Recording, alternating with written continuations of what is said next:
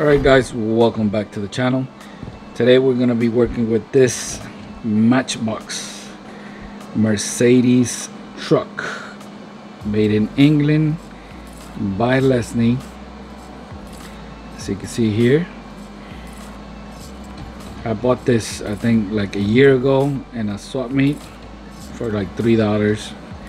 I don't really remember. A lot of details here on the body of the car.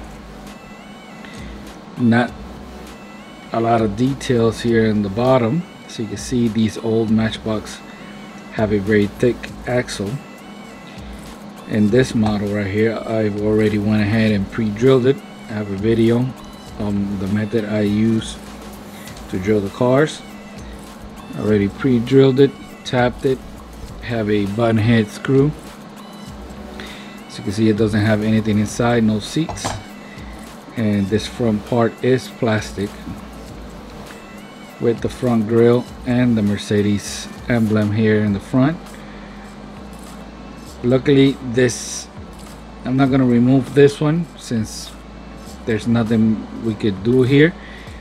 Basically the only thing I'm going to do is clean the tires, trying to make them shiny again, and basically clean all the excess paint it has around it, and use the chrome pans to try to make all this chrome look brand new. Now on the inside I have to drill this rivet here holding the windshield, and this here in the back I do have to remove it to be able to put the casting inside the paint remover.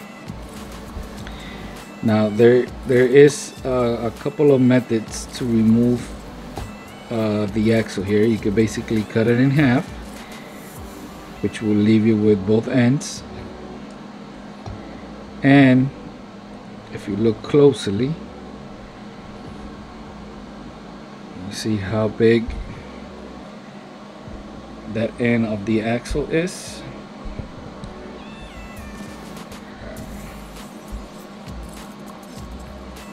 There it is.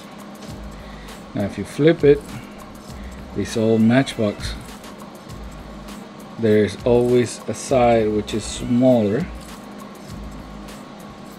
and what we basically can do here is use our Dremel and grind off the bezel around it, which will enable us to slide the wheel off and take everything apart.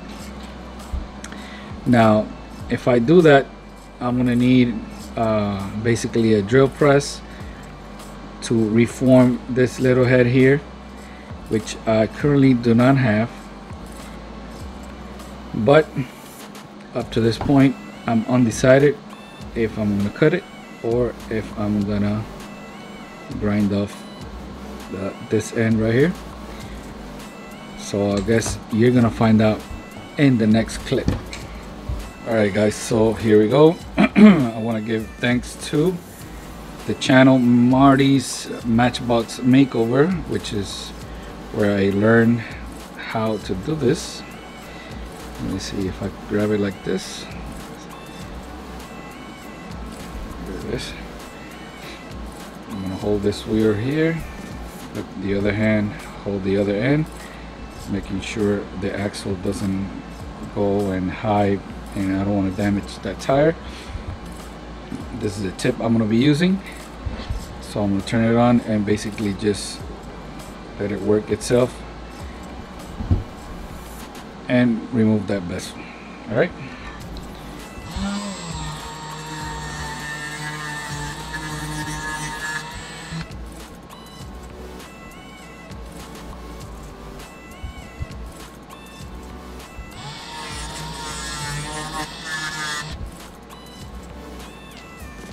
so guys, you just saw how I took this apart. Now in the event that you don't want to do this, you don't want to take it apart this way, this axle is slightly bent, which now I have the opportunity to fix. But in the event that you don't want to go and use this method, right, and you prefer to cut it, you can cut it down the middle, and then to put it all back together, all you need is go to the dollar store or any store that you want, buy one of these valves, fill up a basketball. They're usually smaller here in the tip, so you're gonna have to cut the tip. So you can see it doesn't want to go in, but once you cut it, it is the perfect size.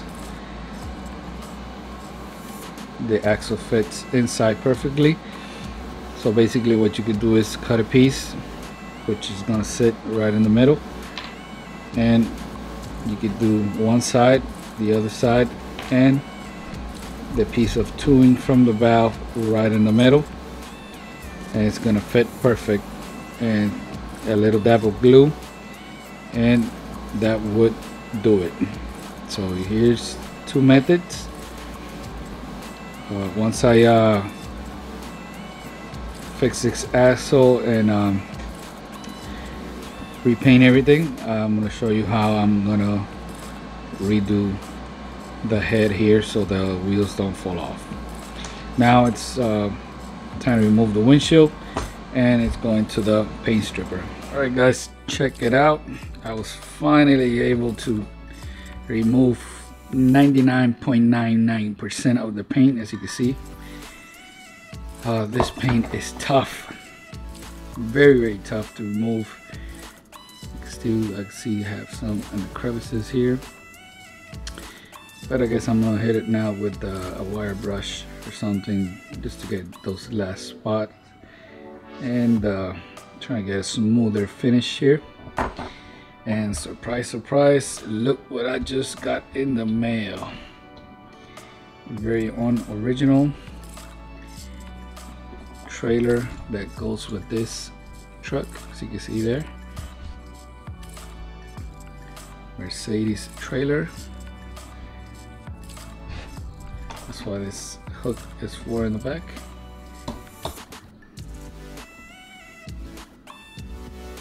These two are supposed to have like a canopy on top.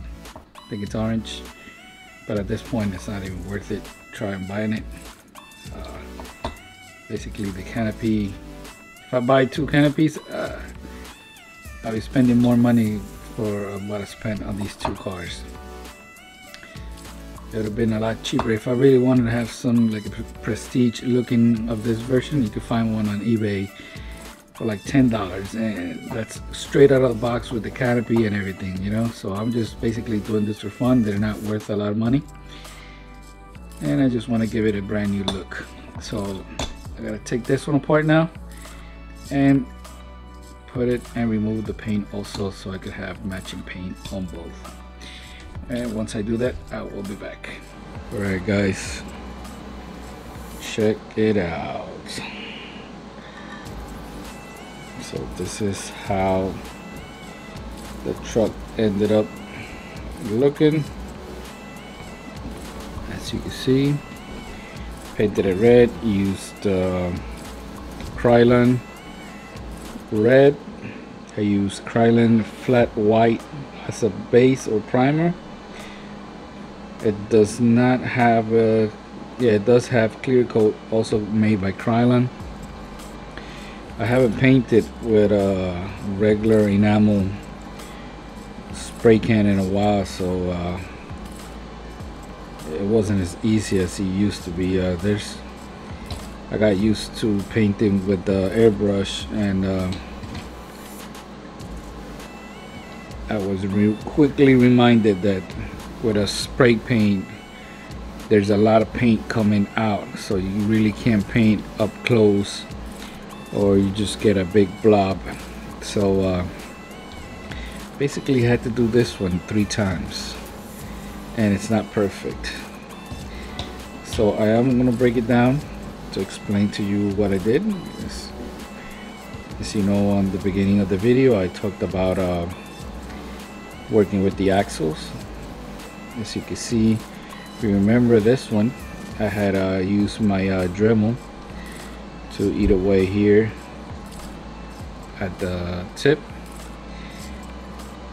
and the other ones I had cut. So what I did here to put it back was held everything in place. As you can see, it lifts a little bit. Used my Dremel to basically cut a slot that leaves 2 weak corners. One of them broke, but the other one is still there. I don't know if you can see it. Then I gently tapped it with a hammer so that little tap could go down, and that's basically what's holding the wheel in place and doesn't allow it to come back off. Definitely cutting it in half much easier. There is the other method where if you have a drill press and the other tools necessary, you could basically grind this area and make a small head where the wheel is not gonna fall off or jump out of the axle, but I don't have a drill press, so this method was the only method that I was able to do.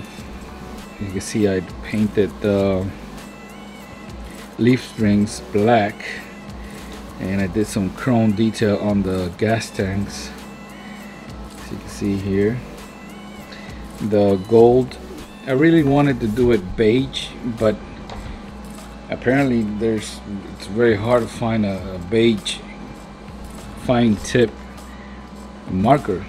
I went to Michael's and I bought this one here, made by Craftmart. Did this one first because this one got damaged, so I had to strip it and do it all over again, and I was able to do all this with one. But by the time I got to this again, I guess the tip got clogged up and the paint was not coming out of the tip here. Luckily I had bought two and I was able to finish it, and I was able to swap the tip here. It comes off like this, you can see. So since I had not used the other one, I was able to replace this and use that tip here.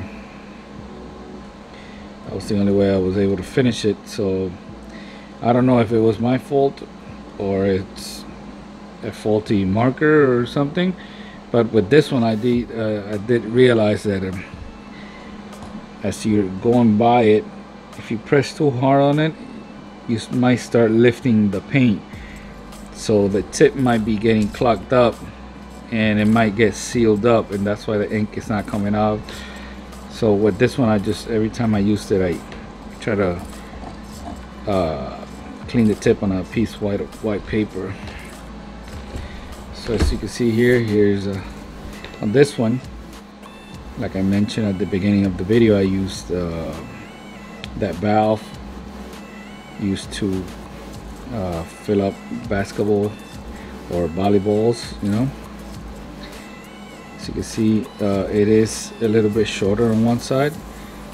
I put this side first, and you're able to kind of lift it a little bit, so I dabbed a drop of glue there, the gel type. I use the Gorilla Gel type, and then align it and come in from this side. So as you can see, it's in there pretty good, and from the outside you still get the original look. Now the wheels, to make them shiny like this, I used this product here. Let me see if it does. The Pledge Revive It Floor Gloss original. You could get this in Amazon. I'll leave also a link, but I'm pretty sure that any product that's used to shine floors, it's basically going to work the same way. I also used it on the windshields, so you can see there it is a little bit shiny. This part here when let me take it apart.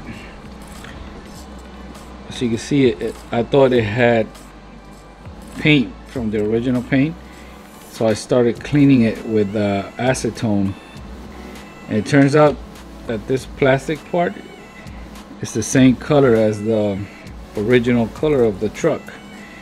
So I used the chrome pen to cover up all where it was scratched up, or it wasn't looking real good. And I think it turned out pretty good. On these, what I did was I used a Q-tip and dabbed it, and it just got this real wet with the floor shine. And just set it to the side and let it dry. It does take a little bit of time to get it dried.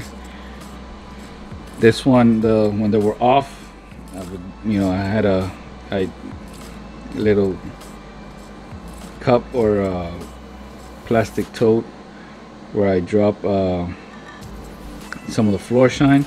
So I drop each wheel individually and just put them on a napkin.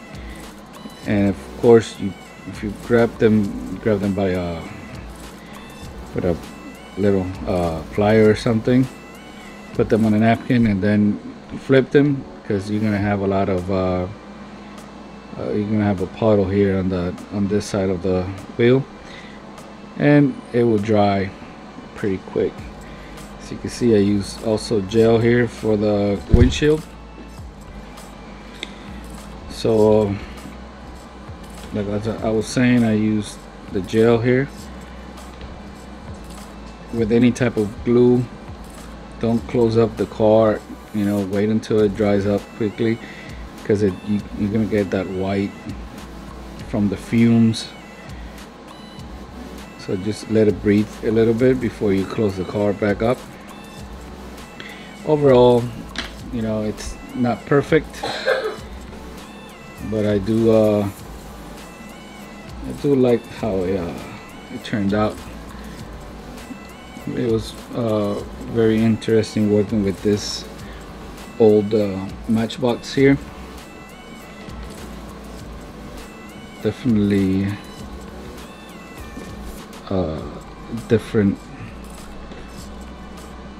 type of die cast to work on. Let me a comment, let me know what you think. Before I go, next Matchbox restoration video, you get to choose. You either want to see this truck or this Ferrari. Leave me a comment. Let me know which one you'd rather see first, and I'll make it happen. So here is the truck, a little bit close up here. I need to take a picture here for Instagram or Twitter. You can follow me on Twitter also. Same name here as YouTube.